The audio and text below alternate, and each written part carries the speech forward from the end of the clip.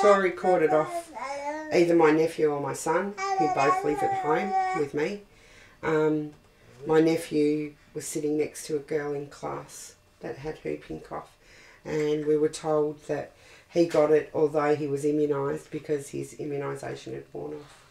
The noise she made was like the worst sound, just trying to get breath. And Di said that's it. And I think driving to the hospital was the longest drive, even though it's about 20 minutes away. She was put on CPAP, which is a breathing machine to make her breathe. Eventually they told us they had to get the drip in, because the IV in, because they may have to put her on life support. She's going on life support, but support for what? We didn't understand this, and I think that's the worst. And being sent away, knowing that I'd taken her to the doctors, I'd taken her to the hospital, and now I took her to the hospital and I was going to refuse to leave, and all of a sudden she's on CPAP with a machine pushed up her nose to make her to breathe, and then the next step is life support, and what can we do? Nothing. When they told us that they may have to put her on life support, we took her for a cough, Jay. I know. We had no idea it would get to that extent.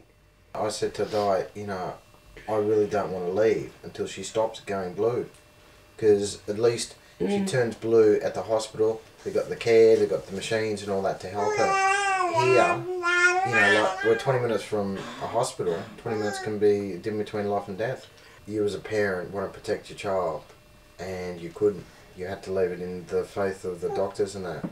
And when more and more doctors came into it, it was at the stage where we really didn't know whether she'd survive or not.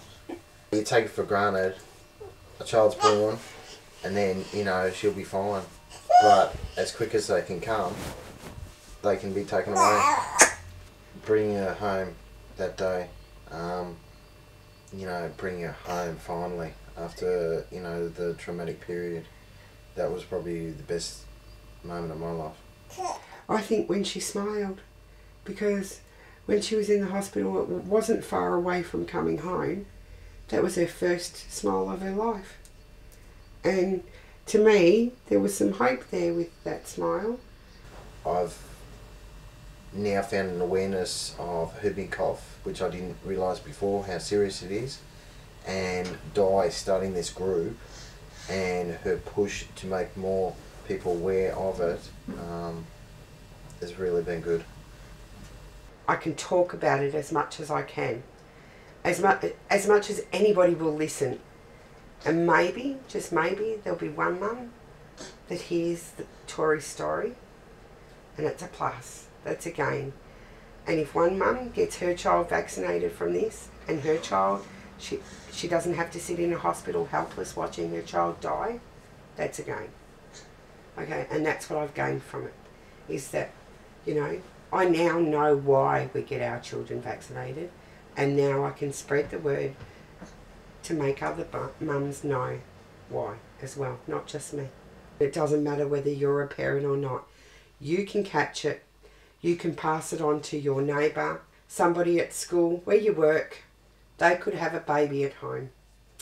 And if they have a baby who is unimmunised and too young to be immunised, they will be fighting for their life. Most of these babies that are getting it are too young to be immunised, and it's people that aren't immunised that are giving these unimmunised babies these preventable diseases, pretty much. We were lucky, other parents weren't. Yeah.